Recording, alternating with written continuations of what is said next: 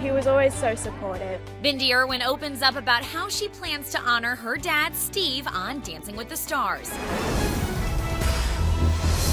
The teenager has been practicing with partner Derek Huff, but took a break from rehearsals to post this sweet tribute to Steve Irwin in honor of Australian Father's Day.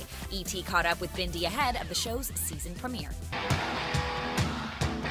Dad's favorite music was AC/DC. He loved it so much. Any of that kind of rock he loved. And so please tell me we can see you dancing to that. We'll see what happens, hopefully. We'll see how we go. But I think that even though Dad wasn't known for his dancing, he was always so supportive. And that's why I'm so blessed. I have such a beautiful family. My mum and brother will be here with me throughout every step of the way. The meaning of life is unconditional love, and I have that with my family. So I hope to be able to make Dad proud, and I'm working to see how far I can take this.